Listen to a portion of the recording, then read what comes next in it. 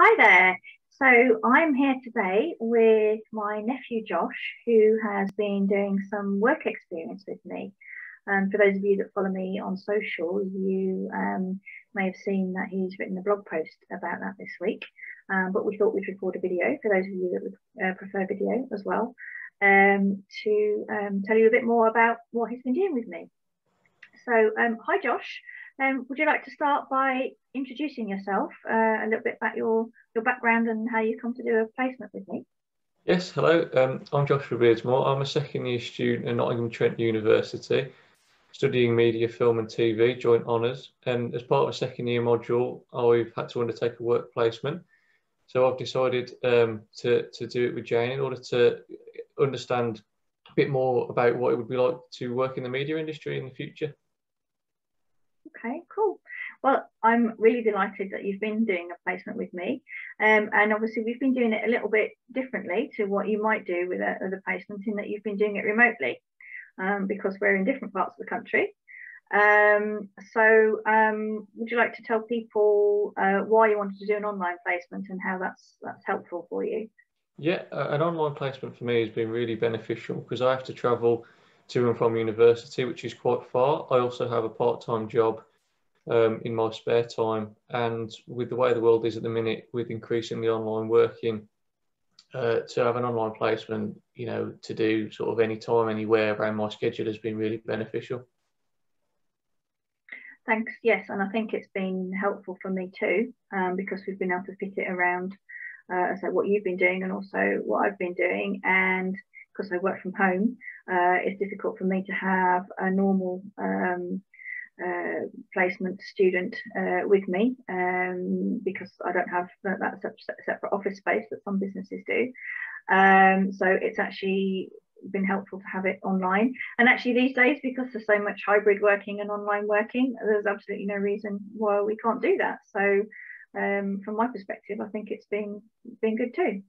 So hopefully you've been enjoying things with me, Josh. Yeah. Would you like to tell people a little bit about what you've actually been doing, what you've been helping with? Yeah, of course. So I've tried my hand at many things over the course of the placement. Video editing has been a highlight for me. I've also had an opportunity to do some content creation, social media posts, writing a blog, all things I've wanted to try before, and I'm delighted to have had the opportunity to have had a go at. Brilliant. And what sort of video editing have you been doing? Yeah, so some workshops that you recorded. Um, I've been going through those and making them more succinct to and ensure that they flow freely so you can use them in your business. Yes. So for those of you that know about the workshops I did with Anne Barrett about MailChimp last autumn, Josh has been editing those recordings for me so that we can then hopefully get them for sale online in the not too distant future. He's been cutting out the waffle, as he said, and some of the bits and pieces where we didn't need to display it in a recorded version of a workshop. So that's been really beneficial for me to have that help. I think what you've been doing, Josh, is stuff that I need help with in the business. So it isn't just been a question of making the tea or doing the mundane stuff that sometimes work experience placements do. A bit difficult to make a cup of tea as well by sending it down the line, isn't it? What else have you've been doing? So you've been doing the video editing. Want to say a bit more about the social posts and the graphics and things you've been doing? Yeah, sure. So the social media posts, it's been a case of going on your website and taking elements to sort of, and condensing those down to make them good social media posts.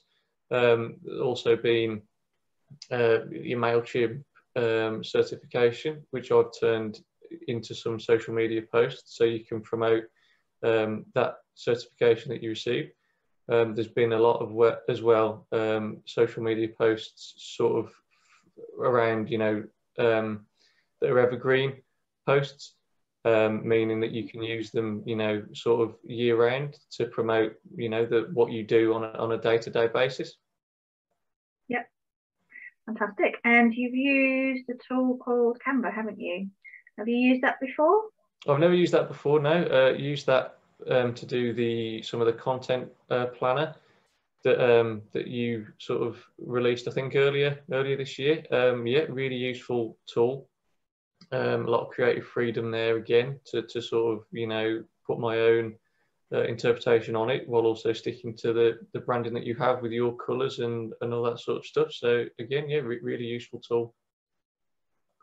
Yes, so for those of you that have my free planner or my paid planner now as well, Josh helped me edit and create the new versions of those. And again, you're using a new tool, so you've been learning to use lots of new tools with me. What do you think you've learned the most? What's been the most useful for you? The most useful for me, which I've touched on previously, is the video editing. That's something that after having done this placement, I really think it could be something that I'll pursue in the future. I like having the control to sort of decide what, you know, should make the final cut, and you know, editing certain bits out to make sure that it flows. And I think, yeah, that is something that I would like to pursue further down the line. And that's, I guess, is related to your degree as well, because it's film and media studies, isn't it, and TV that you're doing? Certainly, yeah. Film editing or television editing, certainly it would be a dream career path for me. So yeah, the tools that I've used to edit the software, and like I say, the skills that you pick up, you know, along the way, yeah, really useful. Yeah. Brilliant. And so I've learned a few things as well. We've been doing this in terms of managing somebody remotely. I've had teams before in the past when I've been employed, but I don't have a team directly now, other than people I outsource stuff to here and there. So it's been really useful for me to do that as well. So I hope it's been helpful for you to do it that way. Yeah. And hopefully this is going to be helpful to you in your degree and your next stage of your work, study, and everything that you have to do. Yeah, definitely. Yes, thank you very much. Okay, excellent. So is there anything you'd like to say to end on with this in terms of work placements, and whether you'd recommend them to other people, and online work placements, if they're a good thing or a bad thing? Certainly, yeah. So first of all, your first point, are work placements useful? I think they certainly are. I think it's hands-on experience is something that you can never really be taught. It's something that you have to experience yourself, and an online placement is certainly useful for students like myself, or people who want to perhaps work in an industry that isn't, you know, near to where they live. So for me, live in quite a small town, there's nothing really around here media related, so it would mean traveling to a bigger city. So yeah, an online placement where you can, you know, have the opportunities to do all those things without, you know, having to sort of break your back in terms of travel or expenses is really beneficial.